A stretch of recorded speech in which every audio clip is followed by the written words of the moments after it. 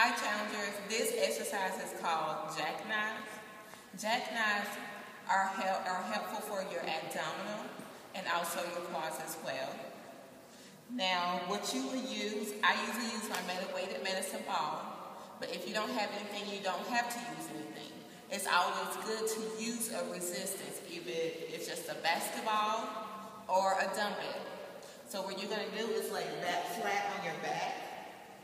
Bring your arms over your head, and you're going to meet your feet in the middle. Bring it back down. Notice that my feet don't touch the ground, and bring it back up. Okay? Now, modified version to this exercise is spreading your legs, bringing your arm up, meeting 1 foot at a time in the middle.